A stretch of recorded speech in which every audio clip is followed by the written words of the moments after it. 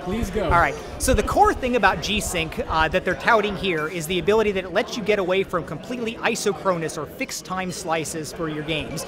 Now, time slices have been with us for the 50 years since television, when you had to refresh the screen in these continuous patterns because the light from the phosphors just decayed, it went away. With backlit LCD displays, the light's continuous there, so there is no sensible reason why we have to be doing that. And because we get these artifacts of either tear or judder, so it's really good to get away from that. Now, if you try for a high frame rate, like 60 frames per second, which I've been a big proponent of, if you miss, it hurts really bad. You drop all the way down to 30 frames per second. While with something like G-Sync, if you take 17 milliseconds instead of 16 milliseconds, nobody can even tell. It just comes out as a tiny delay on the frame, and that's a wonderful thing. So that's one real advantage. If you're trying hard for a frame rate, it makes your inevitable miss imperceptible. If you're not even trying, if you're just making a game that's randomly running at whatever the hell frame rate it turns out, it magically works out on this. If you're going between 20 and 80 frames per second, like a lot of games will if they're unconstrained there, this makes that beneficial. It means that it's smooth at 20, but then at 80 it's silky, and this is a really great thing. Now, the interesting tension that we've got here is that I didn't really appreciate this a year ago, but the persistence on a display, the fact that it is continuously illuminated, contributes to a lot of subtle blurring effects on the screen. When you look at like a text, like a web page, if you pan it across the screen smoothly, or if you scroll like an iPad or something, even if it's scrolling at a perfect 60 frames per second smoothness, it's hard to read because it feels blurred in the direction that it's moving. And that is a consequence of the persistence, the fact that it's continuously illuminated. The solution to that is to only illuminate it very briefly. Now this happened automatically for CRT displays. As the electron beam scanned over, you only had microseconds of illumination from that before it went away. And there's a cadre of people that would talk about like sports broadcasting where they'd complain it's never been the same since you got flat panels because everything is a little bit more smeared on the pans. I never really noticed that so much, but in a head-mounted display, it is night and day. It is one of the more dramatic technology demos that you can do to have a display that you can switch between low persistence and full persistence. It's a big deal. Now, the interesting thing is, in the last couple years, NVIDIA's had their light boost technology for the 3D vision stuff, and you could put that in, you could use that as a low persistence monitor. People wrote firmware hacks to be able to do this. So if you made a 120 hertz game, and Doom 3 BFG was one of the few things that, because it's an old game and we paid a little bit of attention, you could run it at 120 frames per second locked, and you could put it into a mode like this, and it was pretty awesome. But no modern game runs at 120 frames per second, let alone stereo for a head-mounted display. Because right now, people will just say, I'm a 30 hertz game, and why bother? And even if you try for 60, that's enough blood, sweat, and tears to get there. Pushing further beyond is hard.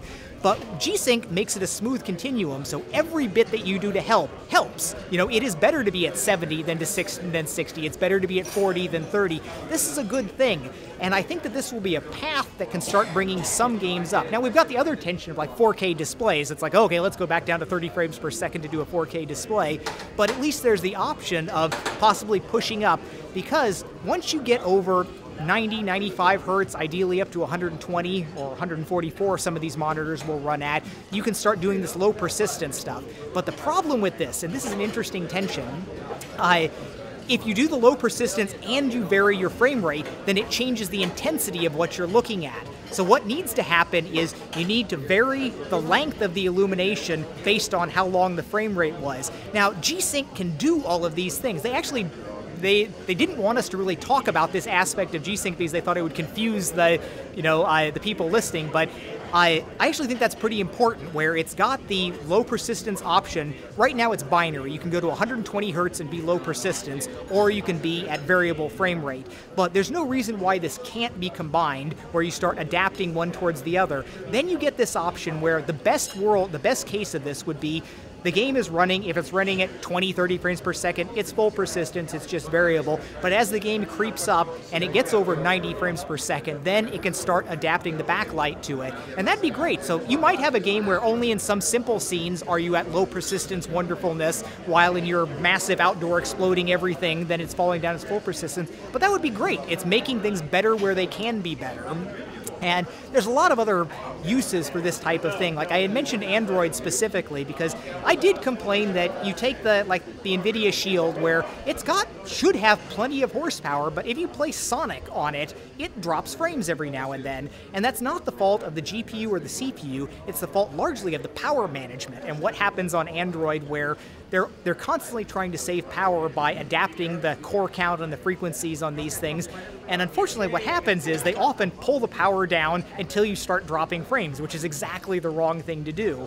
So we could fight that by saying, well, we want a dedicated amount of cores and frequency, but then you waste power, where really the optimal thing would be let them manage the power as they do now and use variable refresh technology to just mean when you slightly miss, it will be imperceptible if you go to 17 milliseconds for your frame instead of 15 there, and that will be a great thing. But even NVIDIA knows that even though they own that platform, it's going to be integrating with another display vendor, pushing things through, integrating with more Android stack. These are hard cross-company issues, and NVIDIA, it's great that NVIDIA did this. I've been harping on this for a number of years, but it took a company like NVIDIA that can change GPUs, and that can change the hardware, that can write the drivers for it, that can leverage the display vendors to actually put something like this in. It could have happened 5 years ago. It would have been good to happen 5 years ago, but it's finally happening now.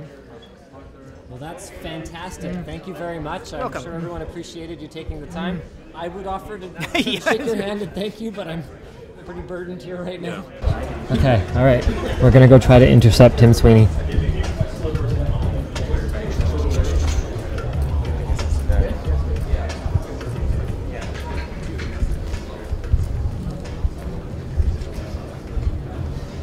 Hey, Tim.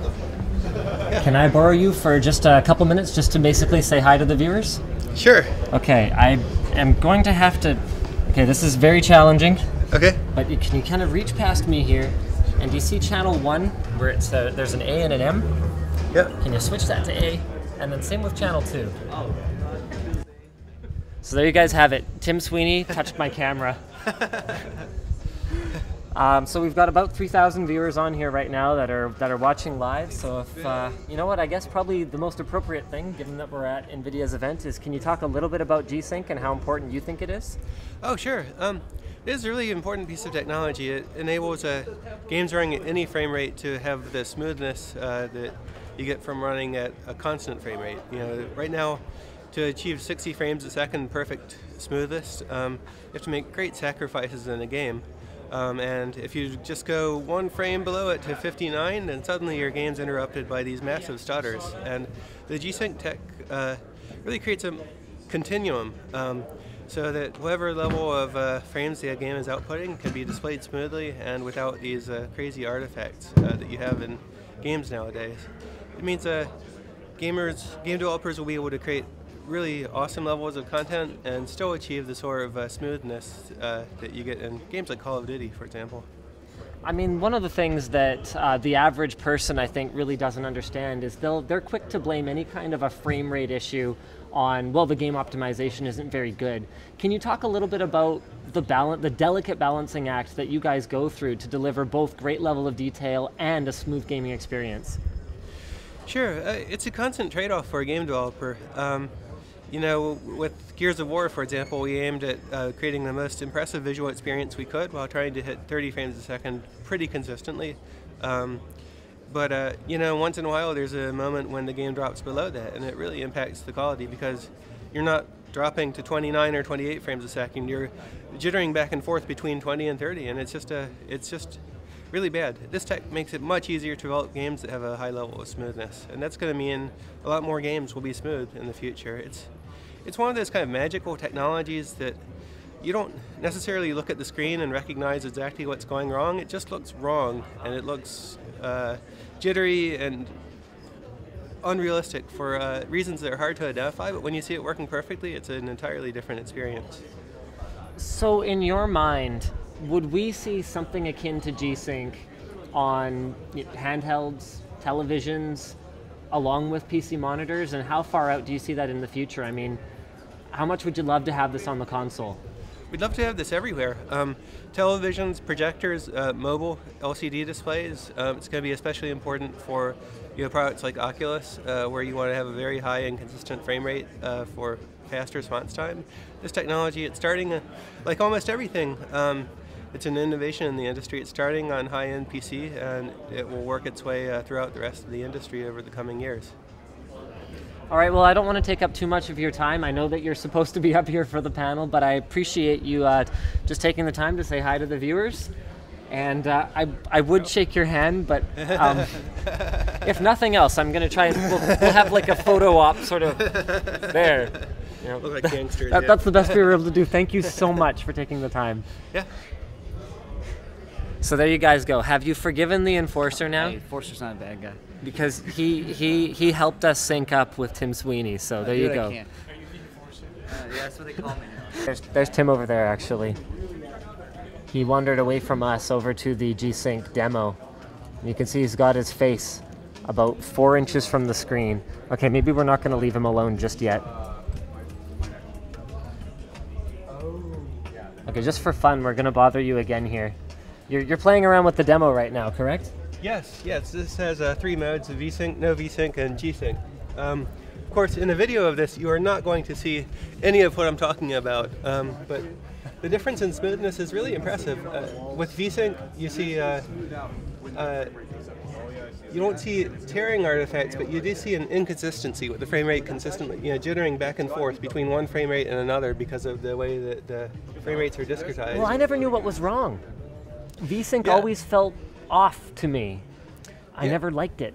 Well, it's subtle. So you turn off VSync and you have a different set of errors, which is that each scan line is independently experiencing its own discretization, but now you're getting this tearing where half of the screen is the previous frame and half of the screen is the next frame, wherever arbitrarily in time the change hit. And then with G-Sync, it's always flipping at the right time, it's displaying frames at a consistent rate, and so you get a lack of jittering artifacts. And look, here the frame rate is varying. Here in places it's dropping probably even below, well, it's definitely around 30 frames a second.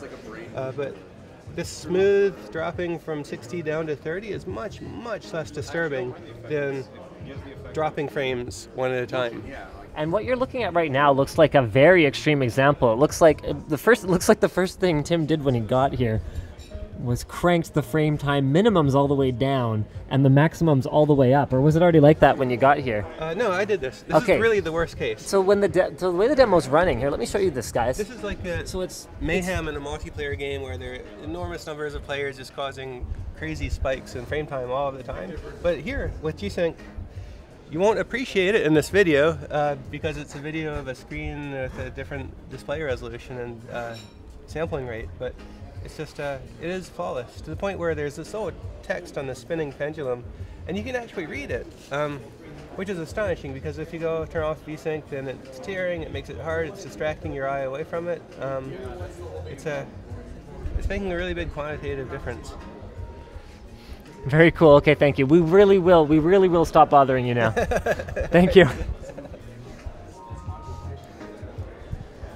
So guys, I mean, you would never really see, okay, so the way the demo's set up for minimum and maximum frame times, so it's kind of swinging between 60 and 30, and that really does present a very worst case scenario. I mean, that's kind of like an artificial situation where you're looking down at something intensive, like a scene with a bunch of stuff exploding, and then swinging your camera up to the ceiling, and then back down, and then back up, and then back down and back up, and you're trying to make the experience disconcerting. And that's the worst case scenario that we're kind of looking at over there, and even then, it's pretty darn smooth. Someone says G-Sync will somehow adoption will affect it. It doesn't. G-Sync will affect the people who buy the gear that runs it. You don't have to wait for any industry adoption other than making sure that there are monitors that have the technology built into them, which NVIDIA is saying will be available as early as Q1 next year. So it'll be up to the individual to adopt it and enjoy it, and that's that. It'll work on any game. It'll work on any Kepler-based GPU, and it'll work on any G-Sync enabled monitor. And you don't have to wait for game developers to enable anything. You don't have to wait for anything else to happen. Okay, my last question is, you guys talk about how you'll be able to develop games differently if you don't have to target a particular frame rate using a technology like G-Sync. But with G-Sync, we're going to be looking at a very small initial user base because it's based on a Kepler GPU and a particular monitor that has a particular hardware chip in it. Pull out the crystal ball again, so is this within the next 5 years that you'll be able to actually forget about a target frame rate with the game and assume that the end user can experience it the way that G-Sync can deliver the game? I think this is going to be pretty broadly picked up because this is not like it doubles the size of the die of something to do this. It's not that expensive of a technology. I have no idea what NVIDIA's licensing costs and what are going to be on here, but this is something that should be broadly adopted. Sorry guys, I'm back. From a pure technology standpoint, this is just the right thing. And obviously in early years, this is just going to be a smoothness benefit for people, but in the space of 5 years or something, I would hope something like this is pretty much ubiquitous. Absolutely. You also, there's a limited amount of things a monitor manufacturer or a TV manufacturer can actually compete on. Once you have 4K pixels, stupid things in a lot of cases. Exactly. This is actually a good thing. Please remove the sharpening, the edge detection, and the motion compensation, and actually add this. And well, 4K pixels would be nice also, and 120 Hz or more. I think there will be, when people actually see it and play it, as you guys have been doing, and more people see that, there will actually be a lot of movement in the overall industry to transition to something like this really quite quickly. And that's what I'm hoping for, because then we can actually, just to say, target games more specifically for this. Yeah, exactly. The rest of the industry needs to hardware up.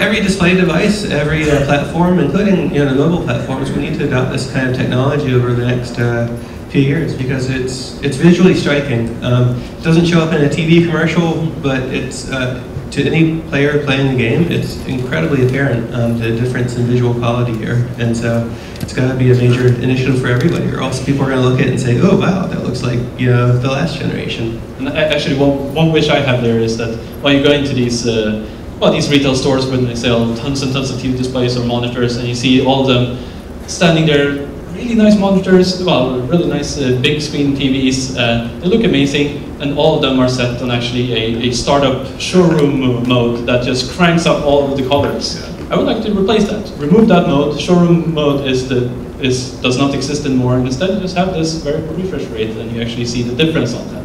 So the false colors, you don't want to have that anyway. That's not calibrated to anything that we actually create. It just creates a completely artificial environment. Plus all of the other shit that you're doing there to support legacy content. Well said. Looks like we're going to be here for a little while longer. Let me take a bathroom break. Absolutely. So, by the way, is there logistics-wise? I'm trying to time check here. I think it's it's 2:30.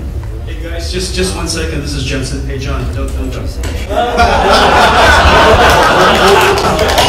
Hold it for just a second. It turns out I've got to go catch a flight. I didn't want to take off without thanking you guys properly. You guys not only made the show, made the launch.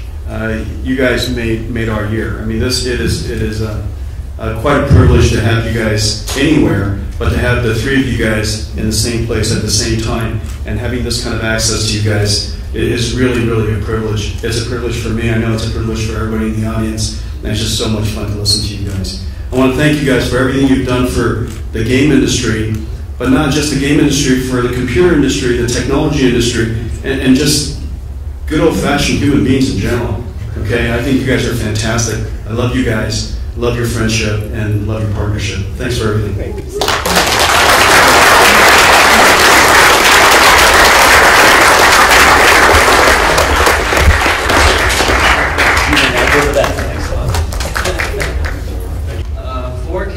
Versus G-Sync. What is more important to gaming? G-Sync. Yeah, I mean, at this point, we will always be able to suck up more resolution, but Right now, people migrate to 4K and they get much lower frame rates on the experience, and I think the trade-off's already a little bit south of optimal that people are making now, and quadrupling down on that, yeah, I don't think, while the G-Sync will just make everything somewhat better. So after you use G-Sync, you don't want to go back to anything else? Well, I've got the whole issue about the low persistence displays that I have to deal with in the head-mounted display systems. But I think that for a conventional desktop monitor, I really want to see this just absolutely ridiculous. The good news is it doesn't have to be or there either. Yes, it's a shame that those 4K monitors back there are not G-Sync, because you see them juddering and tearing and exactly the problems we've been talking about now. It's actually almost an object lesson there, and it's a shame that we don't have those G-Sync. We're working on it. We're working on it. Yeah. I see 4K as kind of a workstation application for the next few years, right? In that time frame, we'll be using those monitors for building games because we want to have a huge set of complex tools open. Photographers will be using for their work, videographers. Lots of people will be using it, but I don't think it's the right output resolution for rendering until your GPUs get significantly faster at consumer levels. Like once that 28 teraflops is in a single GPU, costing $300, that's when you want to go 4K. It's when you can sustain 30 to 60 to 90 frames a second. And actually, just to roll up on that, the environment where I work, just on my own desk, I essentially have, well, I guess it's 4 portrait mode with 4-inch screen and a 4K screen next to that, and they're putting them in half circle around you is actually a really good work environment, workspace. So having a single 4K screen that's curved and 50-inch or something like that would actually replace more of my screens and would be an amazing work environment for that. And I probably could definitely play games in an extremely immersive way there also. And you're starting to see these curved OLED screens in that size. So add G-Sync on it and basically 120 Hz, you have perfect gaming and perfect workstation. While we're at it, I want spherical section screens so that everything focuses properly on the lens also. Yeah.